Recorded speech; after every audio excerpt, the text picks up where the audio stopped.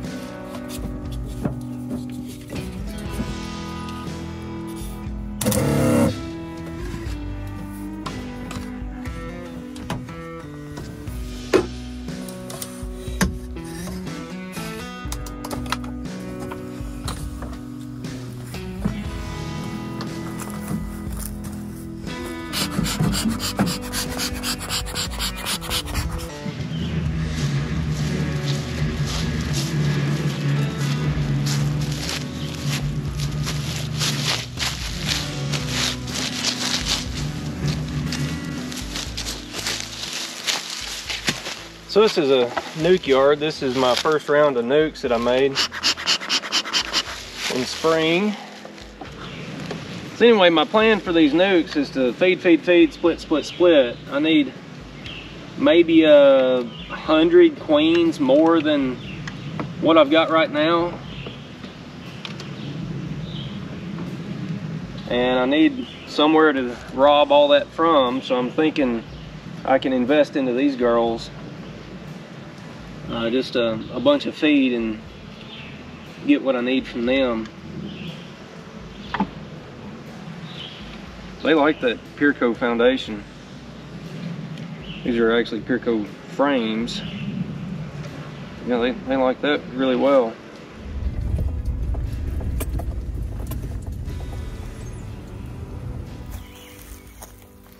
So I've got 6 production colonies in this yard. I've split out of these twice now, most of them. The one on the left, it was only 2 or 3 medium frames of bees coming out of winter, and they've built up to a really good population now. They're going to make a honey crop, but I had to swap them with another hive to trade foragers out, and then I've equalized into them a couple times. But I graded that queen to make sure that she was worth the effort, and as soon as she got some bees in there, she started laying. So she's got a good pattern, doing a good job. She just didn't have a lot of bee power to start spring with.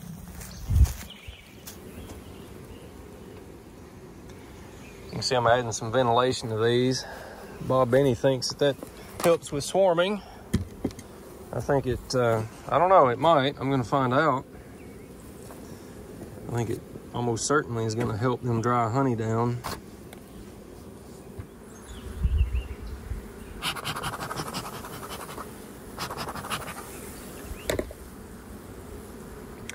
This is one of my drone flooding yards, but I think it's going to be a pretty decent honey yard too. I've got room to grow into this yard. I think I've got 20 spots, and I've got 6 hives in here right now. I can put more than that in if I need to. Oh, we've got some nectar.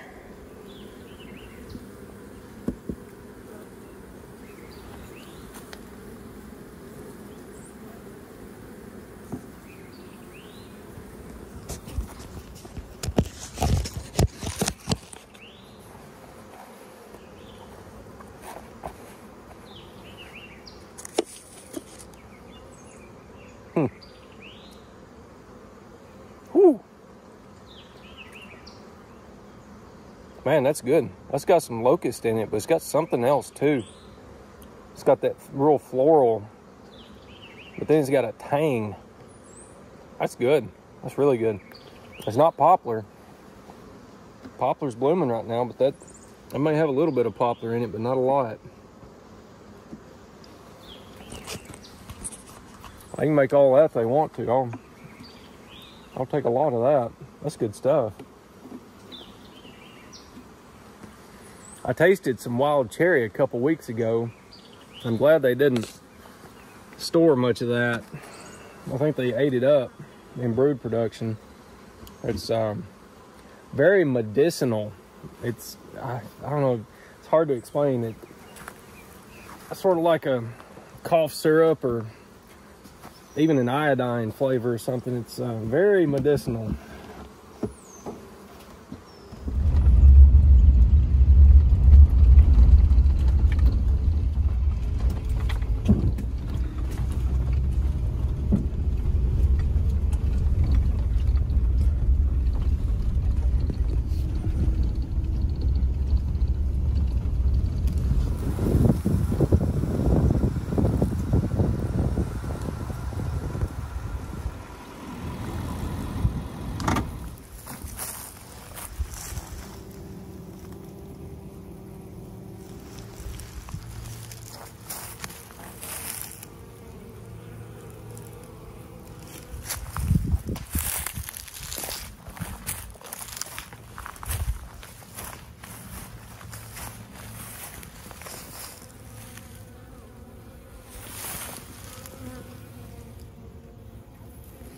So this is my current mating yard. I've got 27. I think I've got 27 nukes in here right now. These are all Cory Stevens queens, virgins, that I'm trying to get mated. I put them in here a week ago, and I would desperately like to peek in and just check on them, but I'm not going to. I'm not going to mess with them until next week. I'd also like to feed them, because I gave them a gallon when I put them in it, when I installed them here. And they're probably out by now, but again, I don't want to disturb them for 2 weeks at least. And you know, when that queen's in there trying to get mated and then established, and you just don't want to mess around with them. So I'm not going to. That's one advantage of using bucket feeders over hive top, or over in hive feeders. You know, if they had bucket feeders on them, I could just swap out the bucket feeders and not disturb the colonies. Get them some feed, get them growing, stimulated, happy, all that. You can do the same with jars, but I'm not set up to do that yet. But I will be soon. This little black locust is just getting ready to bloom. Some of the bigger ones are already in bloom. That's my great-grandfather's house. He passed in the early 1960s, so it's been abandoned since then. I've got this little yard here. I mowed this morning, and I'm gonna turn this into my new mating yard. With all these terrain features and stumps and trees and buildings and junk. It should be really good. Looks like honeysuckle's blooming. I saw snowbell, American snowbell, blooming earlier. I don't know if bees use that or not, but I saw a bunch of it.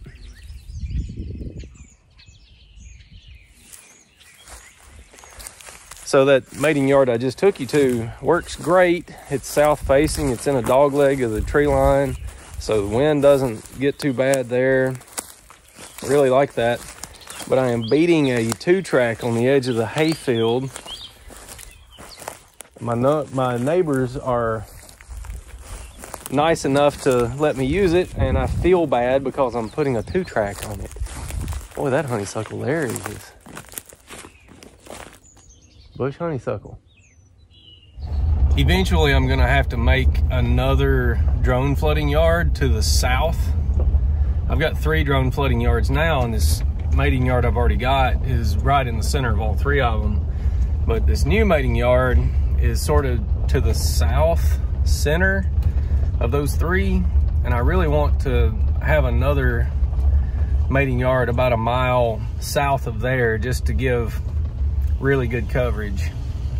So I'm trying to get some VSH genetics and start breeding for that.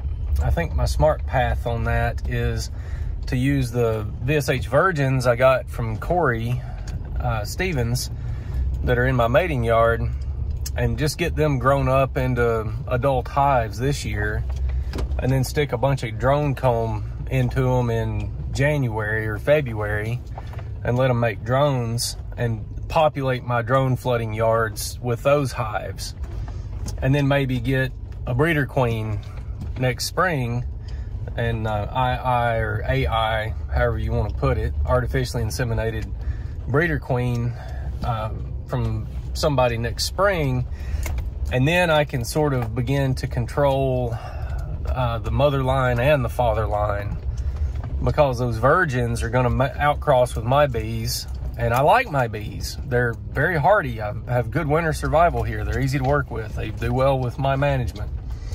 But I want to promote that VSH trait. And the way you do that is take those virgins whose drones are going to be almost pure VSH. You know, they're going to have most of the alleles.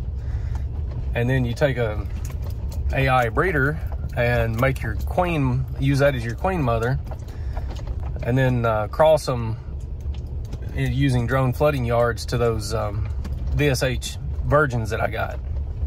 So that's sort of what I'm thinking for next year. We'll see how that goes. Plans are subject to change at a moment's notice. I'm here in my home yard, and let's see how many we got here. 1, 2, 3, 4, 5, 6, 7, 8, 9, 10, 11, 12, 13, 14, 15, 16, 17, 18, 19, 20, 21, 22, 23, 24. Got 24 colonies in here, and of those, 4, 5, 6, 7, 8, 9, 10, 11, 12, 13, 14, 15, 16, maybe 17 of them are going to make honey. The ones that are in 3s or below probably won't, although this one down here, I did split them down. The queen was not doing well. I split them down and then merged a nuke in with them, got them into 2 boxes, fed them a gallon or 2 of syrup, and put an excluder and a honey super on top. So they might make a honey crop out of 2 mediums as a hive body. We'll see. This yard's making honey right now. It's similar to the last one that I showed you the honey frame on. It's very similar honey. We've got a nuke here, a nuke there, and a nuke on top. The top one is the old queen. I'm using her to build that out, and then I'll split off of it and use it up when I'm doing more queen rearing. The middle box is a grafted queen, and I think they may have made an emergency queen in the bottom. The horizontal is looking pretty strong. A lot of bee flight. And as far as I can tell, the old swarm catching tree has been barren this year. I've caught a lot of swarms on that tree, but I've split everybody down so hard this year, I've not seen a single swarm.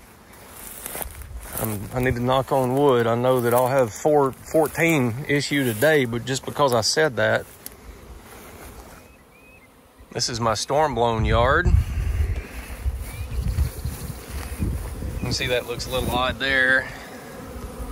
That's a screen bottom board, and when that hive got knocked over, it popped the screen loose. So now they're using the bottom as an entrance. I need to replace that. It's getting tall enough now that it's a chore.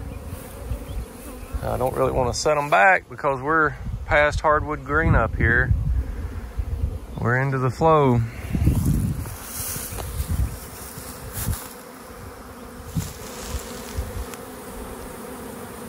can see all the bees coming in low, kind of coming in beneath the landing board.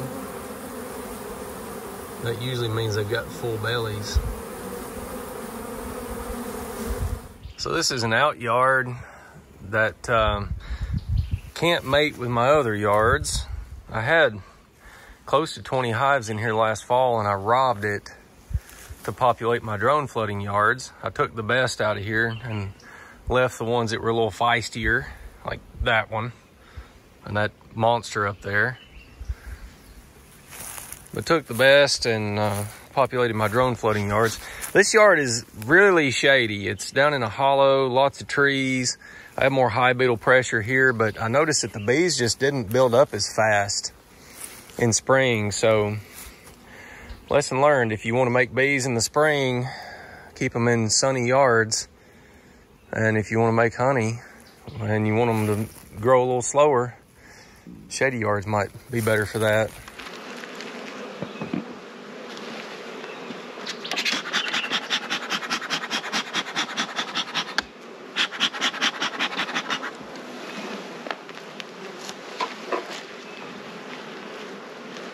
A lot of bees. Hear wing rustling.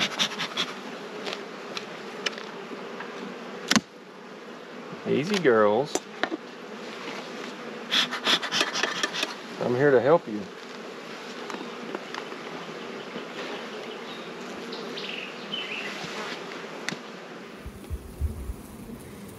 So it looks like we've got some foundation in there. Can't tell if they're starting to work on that or not. Some complete frames that they are, definitely frosting. I see that white colored wax being drawn out. So they're on a little bit of a flow, looks like. I don't normally work these hives out here with just a veil. I have started working more and more without gloves though. I'm getting stung frequently doing that, but I'm not sure that I see that as a bad thing anymore. Sort of a risk management.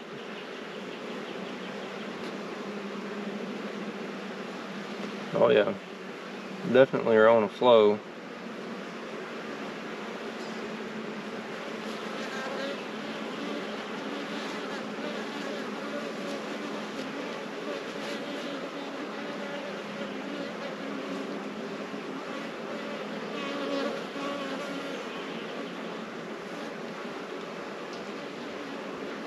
That's good honey, but not great honey. I don't know what that is. It's very different from the other yard I tasted. Very different. It's got more sweet. It's got a little bit of earthiness to it. It doesn't have the tangy finish. It doesn't have the floral notes. I would say that one is fair to good. I mean, it's a good table honey, but it's not a great honey. That last stuff in the other yard, that I would say that's a great honey. This hive has got a history of being big in population and grumpy.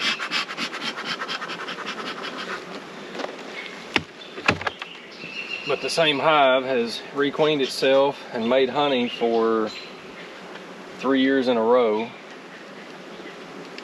and hasn't swarmed. So there's something to be said for that.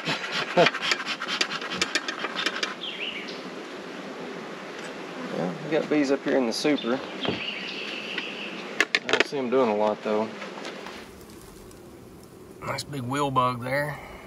I think that's what that is.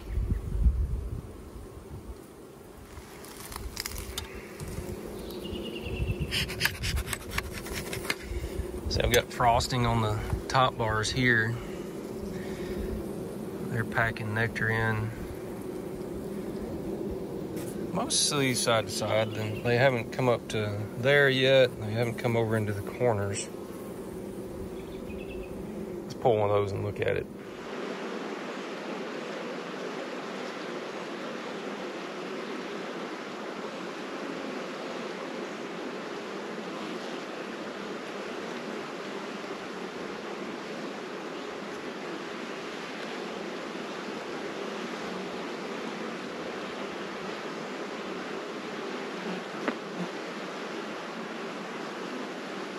That's the same honey I've got at that other yard. Definitely. That tastes like it's got some poplar in it though.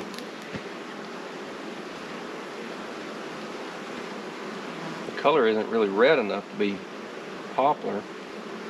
Maybe it's a mix of locust and poplar. I don't know, it's got that tanginess to it. That's good. That's really good. Yeah, you girls should tell the other bees where to find that at. All right, guys, so I spent some time on the walk through the bee yard portion, so I'm going to try to make this portion of the video a little quicker. Week in review, this week I did a lot of wax dipping. Actually, I had a gentleman come by yesterday and pick up an entire pallet of equipment that I wax dipped for him. So got a lot done. I did all that in one day. What I did is I heated the tank on day one with just one burner. I have 3 pipe burners under it. Heated the tank on day one, got it all liquefied, shut it off, and then the next morning, since there was a ball of liquid wax still in the center of that tank, since there's 500 plus pounds in there, it didn't take very long at all turning 2 burners on and then 3 burners on to get the whole tank up to temperature. So I was wax dipping by 9:30 in the morning and didn't eat lunch. Had to leave at 2:30 to go get the kids. Came back, let my dad watch them, and worked for another hour and got everything finished up. So I think I ended up, I don't have any idea how much I did. It filled 2.5 pallets, 3 pallets. Yeah, 3 pallets. I did 3 pallets worth of equipment. However much that comes out to, that's what I did in that amount of time. So it was a hustle. I was sore the next day. It's, a lot of upper body stuff, lifting up and over, and good shoulder exercise, back exercise. So I didn't need a gym membership this week, we'll put it that way. Got all my hive work done early in the week, which was good. Nukes, my first round of nukes are looking good. They're growing. I need them to grow because I need to split them and rob them blind of brood. Poor things. They're going to be used up by the end of the season, but I need to make more bees. Honey flow is going on, and good news, the weatherman took some rain out of the forecast. So we were going to have like 4 or 5 days in the next week that had a 60+% chance of rain. And that is not good for tulip poplar. We've got tulip poplar and black locust coming into bloom. Tulip poplar is actually in bloom. Black locust is just getting going, which is odd because it's usually a week before tulip poplar. Things are blooming out of order this season to a large extent.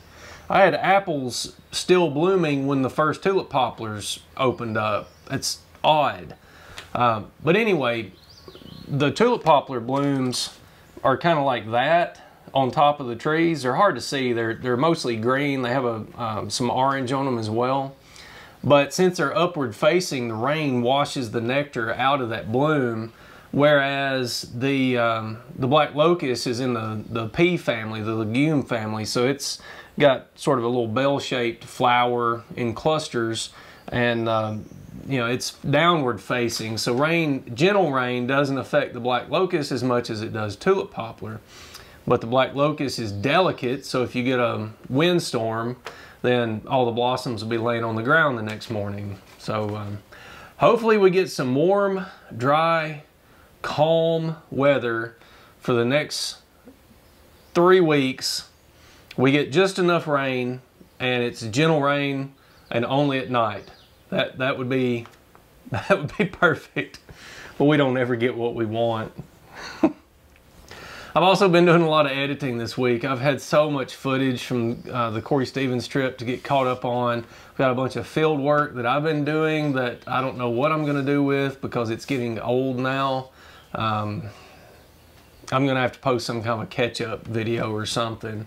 I don't have time to get through with everything, so I'm a little behind on that. So coming up, I'll tell you where I'm at in the season. I just drove out to my home bee yard here and parked my truck next to it and watched the bees fly. I haven't done that this year, I don't think. I've been so busy that I haven't felt like I had any breathing room to just enjoy the bees. In years past I've done that often. I really enjoy watching the bees fly on a sunny afternoon when there's a flow going on. And since we've gotten into the flow, the swarming pressure has gone down. I'll run through everybody again next week and just tip boxes, make sure I'm not seeing any swarming signs. But hopefully that pressure is going to drastically reduce, and I have finally got enough stock of equipment put together and ready to go. I've got an entire pallet out here. I think it's 6 across and then 8 or 9 high of boxes with frames and foundations ready to go. I've still got a few drawn supers and then some partially drawn supers ready to go.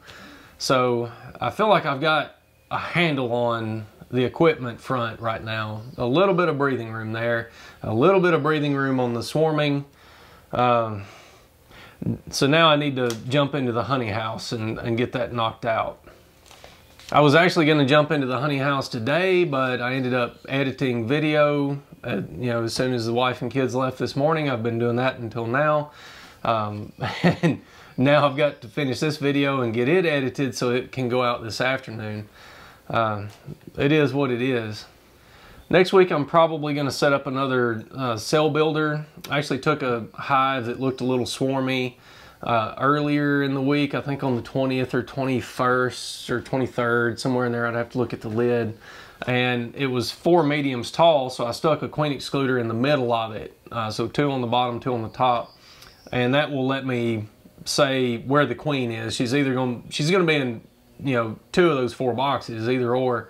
And then I can make whichever part is queenless into a queenless cell starter with the queen on top. So I'll probably do another round of grafting there and get some splits started. I'm also planning to pick up some Caucasian queens from Shabu Raj. He's got some genetics that are very similar to what Bob Benny's running, a Caucasian Carney type B. And I want to bring some of that in and play around with it, which will be fun. So I've got to get some splits ready and aged out. I'm a big fan of having no brood young enough in a split that they can make an emergency queen. Get much better results if they just don't have an option to make an emergency queen. They take whatever cell you give them, they take virgin queen, they take whatever hope you give them. So I need to get some stuff set up so that I can let it start aging on top of an excluder. I'd like to say thanks to Dale Brown and Russell Koopman. Both of them donated to the channel. I really appreciate it, guys. It does help, it really does. So the question this week comes from Dave Rowden. He says, great video like always. One question, what do you plan on doing with all the empty supers to preserve the comb during the off season? That's a good question, Dave, and I'm probably going to do 2 or 3 different things, and I've got thoughts going forward. First thing is, I am using excluders on top of my 4th medium this year so that the 5th and anything above it is going to be free of brood. And when I get to extraction, I'm going to separate honeycomb from any comb that's had brood in it. So if I'm pulling boxes that have had brood in them at some point, like the 4ths, then I will pull any frames out that have had brood and make boxes of just brood. I may use all of that up in summer splits. I may not. If I store any of that during the off season, it will certainly be treated with Paramoth. I'd also like to experiment with Sertan. Sertan is a biological treatment. It's actually a bacterium that is harmless to bees. It's harmless to people, and it doesn't hurt the honey in any way. There's no chemical residue. The problem with Sertan is application. I've got some ideas on how I can manage that so that it's easy. Basically, I would apply it right as it's coming out of the extractor. I'm thinking I could have a tank of water with Sertan mixed in and just dip the honey frame down in that, shake it off a little, and put it in a box. I'm going to try that. I'm going to experiment with it. I haven't used it before, and comb is so valuable that I'm not willing to run a mass experiment that could cost me a lot of money. So I want to do like 10 or 20 boxes and overwinter them and get the process figured out and figure out if it's going to work or not before I actually implement that in the whole operation. But if it works and I can get it to be efficient in applying, that would be wonderful. Now, circling back to the honeycomb, boxes of just honeycomb, I have no wax moth pressure in those at all. You know, you'll get ants and stuff in them, you'll get mice in them if you allow that to happen, but I don't get wax moth pressure in just honeycomb. It's just the brood comb they go after.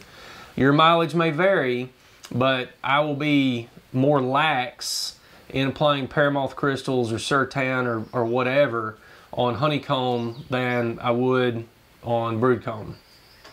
Now, what a lot of the big guys would do is they would have shipping containers, and they would stack their honey supers in the shipping containers, and then they would have a applicator's license to use phosphine, which is a poisonous gas. They use it to fumigate grain bins, so it is food safe. Once a certain amount of hours have passed, there is no residue whatsoever from this. They fumigate wheat and things that go into bread and things for human consumption with it.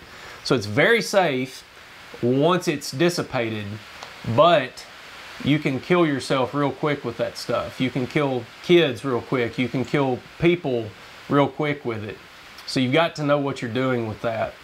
I don't really want to use that, but boy, it would be efficient if you start getting to the point where you've got hundreds or thousands of honey supers that you want to make sure there are no mice, there are no roaches, there are no wax moth, there are no ants, there are nothing alive in this space with your comb.